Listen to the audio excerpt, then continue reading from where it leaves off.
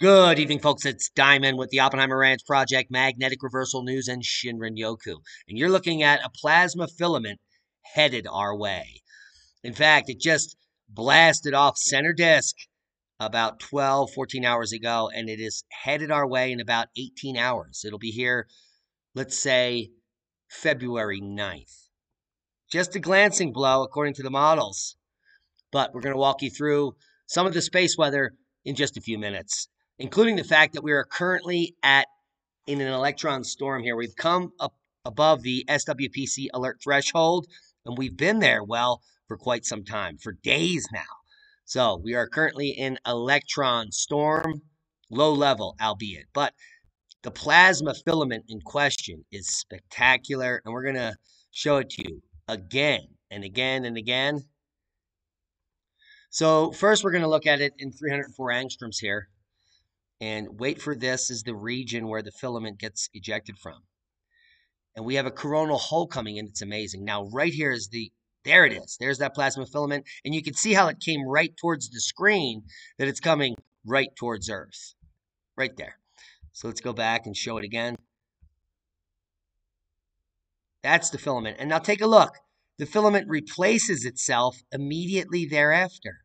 Absolutely fascinating. So there's the filament replacing the old one. It just blasted off. Here's the first filament. It destabilizes. Boom, it's gone. Watch this.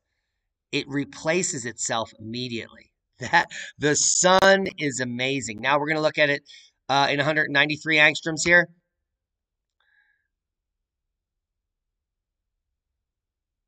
We're going to have to run this through to the beginning. Here it is. So keep a close eye on the central disk at the spot. And you can see the filament there lifting up. Boom. Little less visual in 193 angstroms than the 304. But the 304 is just completely spectacular. There's a little glitch before it right there. And then boom, it lifts off.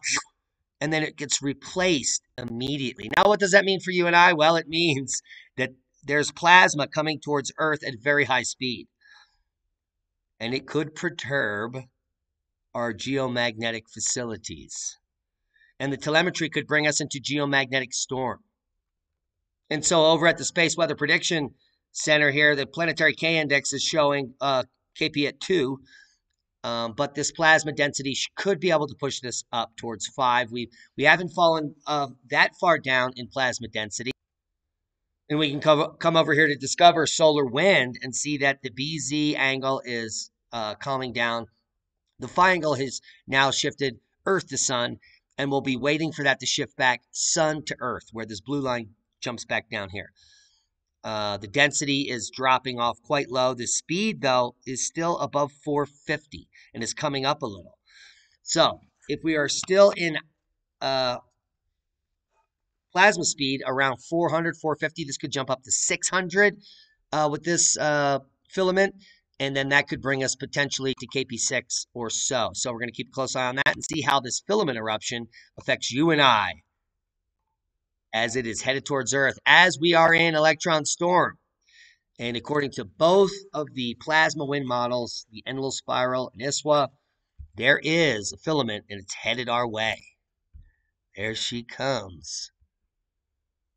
And then it'll be a boom to knowledge. Proper prior planning prevents piss poor performance as we keep you up to date to space weather and anything you may have to worry about. Now, this is going to be a low-level event. This is not anything like a kill shot or anything, so don't get your panties in a bunch. But this is you and I learning together how to predict your own space weather using the links below. Now, these videos are coming from Soho, and the other information is coming from multiple sources. But we'll leave you links to the Enlil spiral, to ISWA, and all of the solar prediction material that we shared with you tonight, as a plasma filament is coming to strike us. Now, they're claiming it's the 10th, but I think it's going to come here probably in the next 18 hours. And so we'll just have to see who was right there. So take heed. When the clock says Wednesday, February 9th, check our channel for an update. That's a boom. We love each and every one of you. Thanks to our one-time donors, our Patreons, everyone that shares this video. You're all heroes. That's a boom.